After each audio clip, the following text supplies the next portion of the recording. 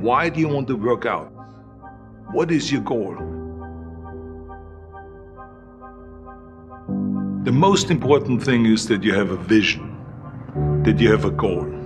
Because without that vision and without that goal, again, you're drifting around and you're never going to end up anywhere.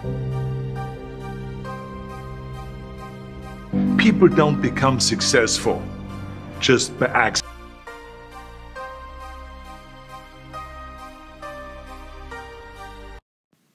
Okay guys, you guys don't, you only have like a few free weights around your house.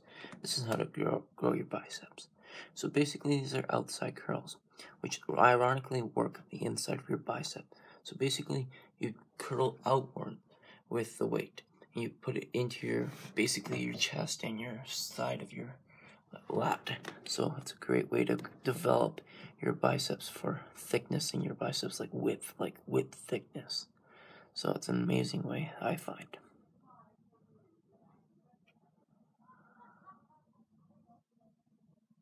And then we have 2/3 curls, which create a nice round effect of your biceps, which you see how I'm not going all the way down. I'm only going halfway down, or 2/3 down, which creates a lot of tension on your biceps, which basically is you're pushing your biceps in closer.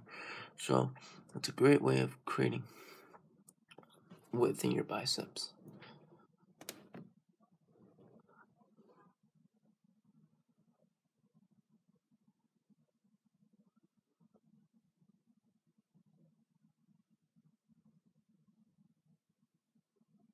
Then we have concentration curls.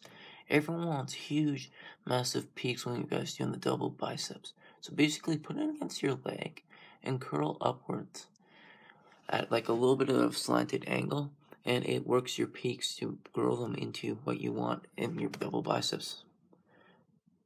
Then we have close grip curls, which work the outside of your biceps.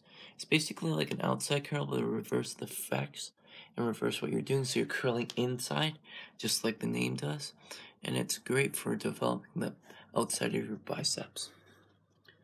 Then we have hammer curls, where you grab horizontally instead of vertically. No, I mean vertically instead of horizontally, and it works on your shoulders and both your middle of your bicep and the side of your bicep.